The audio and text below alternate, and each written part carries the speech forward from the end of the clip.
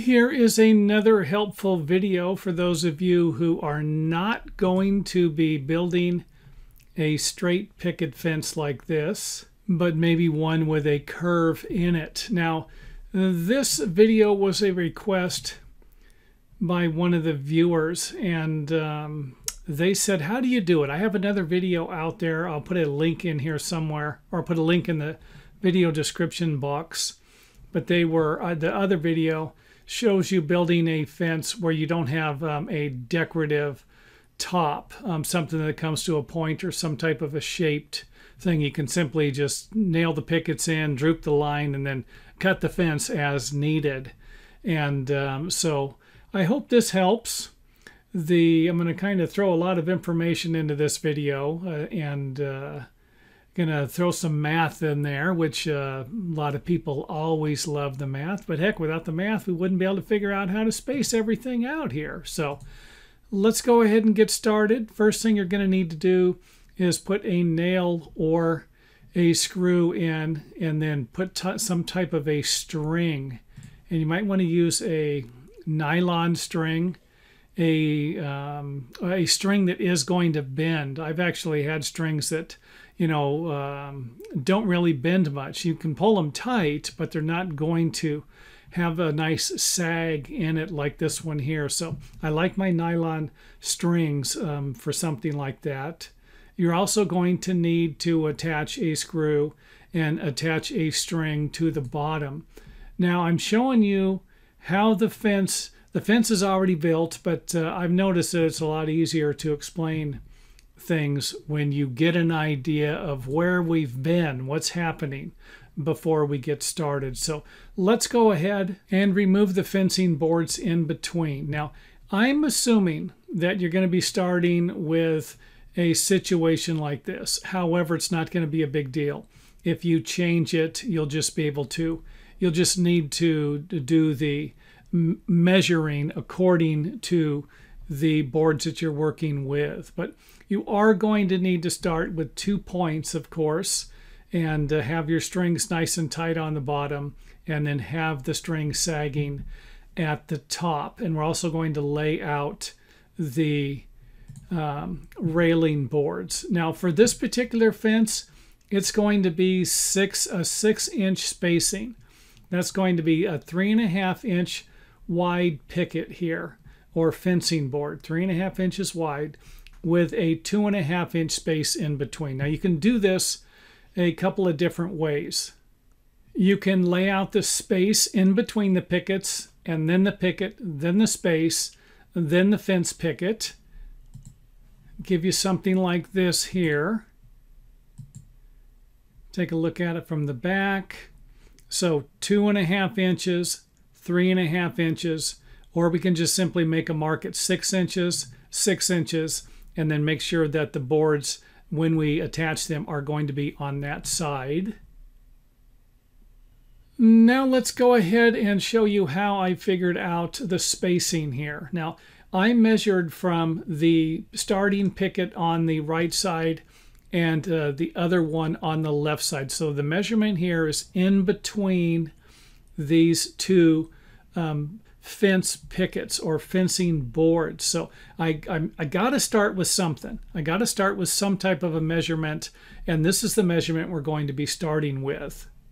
So our measurement is 7 foot 8.5 inches, or 92.5 inches, 92.5 as a decimal. The fencing boards are going to be 3.5 inches wide, 3.5 inches wide. And the height really doesn't matter, because you can make your fence as large as you want. This is going to be 4 foot, 5 foot, 2 foot, whatever. The principle for figuring the curve is going to be the same, and the math for figuring out the spacing will be the same also. So let's go ahead and start with example 1. And this isn't the example I used, but let's just say that I was going to use 10 boards. If I did, I would multiply that by 3.5. That gives me 35 inches. So I would have 35 inches of fencing boards. I'm going to subtract that number from the overall distance, 92.5 inches. That's going to give me 57.5. This is the dimension. that I'm going to divide the units of my spacing to figure out how wide it would be. So I'm going to add one number to the number of pickets. So here I have 10. The next number is going to be 11. If I'm going to use 14 pickets, then I'm going to divide 15 units into the measurement that I need. So here we have 11 units, and we divide this into 57.5, and this would give us a 5 and almost a 1/4 inch spacing in between our boards. Now that's going to be a little too wide. So now if that's what you want, that's fine. But for this type of fence here, I think it's going to be a little too big. And you could always do it 3.5 inches if you have 3.5 inch wide pickets. 3.5 inches wide. You could always just simply put a 3.5 inch space in between here and then another picket 3.5 inches if that's going to be easier. And it actually works. So this is what we have here, a 5 1/4 inch space basically, and we would have 11 units. In example 2, I'm going to use 14 boards. And if I multiply it by 3.5 inches, I get 49 inches. So I got 49 inches of fencing that would go in here. And I'm going to subtract that from the overall width. I get 43.5 inches. I'm going to divide 15 into 43.5 inches. That's going to give me 2.9 or almost 3 inches of space in between. And remember, if I got 14 pickets, 14 of the individual fencing pickets, I'm going to need to add 1 for the spacing. And you could always just go through one of my examples, stop the video and count everything. Count the boards and then count the spaces in between if this isn't making sense. So here's actually the spacing that I used for it. And I used 15 of the fence pickets. Multiplied it by 3.5, 52.5 is what I get. Subtract that from 92.5 inches. Now I get 40 inches. I'm going to divide 16 into 40. That's going to give me 2.5 inches. And then once I have those numbers, I can lay out the marks accordingly. So let's go ahead and remove the fencing post here, set up our string line. And again, you can, if you want to have a lower slope, or if you want to have more of a slope, just simply loosen up the string. If you want to have less, tighten up the string until you get what you want, or the desired look of it. And if you're building multiple fences and you want to have the same slope in the center, wouldn't be a bad idea to maybe cut a block and have it here, and you could just simply set a 2x4 up here and then pull the string until you get the desired measurement that you want. And that could be also a something that would go all the way down to the ground. You know, you could have a board cut from here to the ground that would sit on top of the ground, if that would work for you to speed things up. So in order to figure out the height of the board, what we're going to need, we're going to line it up with the bottom. So we're going to set it right where it goes and then line it up with the bottom. And that would look something like this. Then we're going to make sure that everything is where it needs to be. And I don't recommend putting any temporary screws in here because you're going to be putting holes in your fence, because this board is actually going to lower.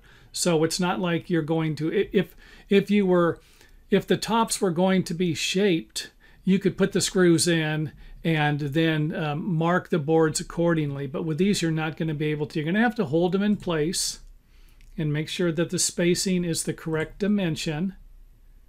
And then you can see that this is the distance we're going to need to lower this particular fence board. So the best way I could suggest, and if you're going to be painting or staining your fence, you're going to have to do this a little different. But you're going to need to come from the center, and you could probably do this with a tape measure. Just hook the tape over the top and measure down around the center, somewhere close to the center. and then get the distance that you need. So our board is 3.5 inches wide. Half of that is 1 3/4 inches on each side, center of the board there. And then we're going to have a 1 13/16, almost 1 7/8 of an inch. And this is the distance right here we're going to cut off of the bottom.